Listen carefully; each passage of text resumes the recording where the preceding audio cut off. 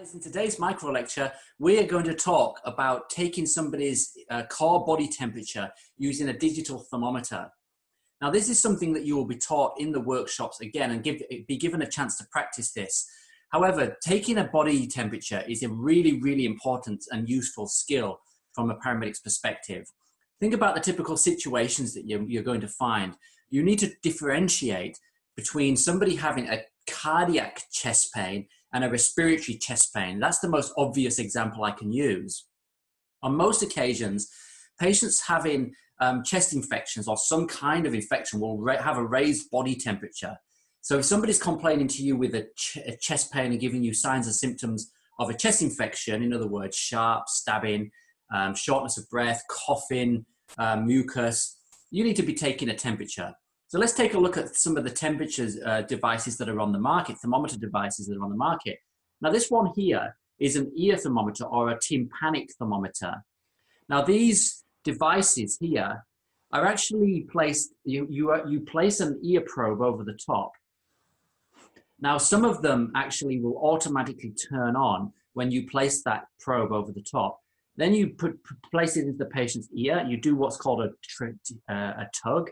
A tragus tug, so you lift it upwards to expose the canal, the ear canal, place it into the patient's ear, and then you press one of the buttons. Now, it really is as simple as that. It will automatically give you a core body temperature. Now, we're talking core body temperature because that's the most important one to measure. Peripheral body temperature, which in other words, when you touch a patient and you feel either hot or cold, is not really that useful when trying to measure a person's temperature. Now this one here is a sublingual temperature thermometer. Now these sublingual thermometers go underneath the tongue, sublingual, under the tongue, because there is a pocket of heat there. Now the idea is that you place it under the patient's tongue, you leave it there for a number of seconds, and again it measures the patient's core body temperature. Let me go back a step because I want to show you guys how many different types of device there are on the market. And now, of course, it very much depends on your ambulance service as to which one they will use. So some of these are not electronic thermometer, core body temperature. It's really useful to do this because then you get an idea of what's available.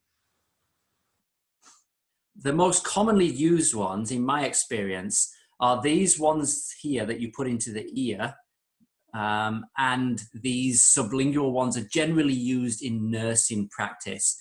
But regardless of which one you use, the process and the skill of taking a core body temperature is really important to you as a paramedic. Okay, thank you very much for your attention. I hope you found that useful. My name's Sam Willis, and I look forward to speaking to you again shortly. Thanks, guys.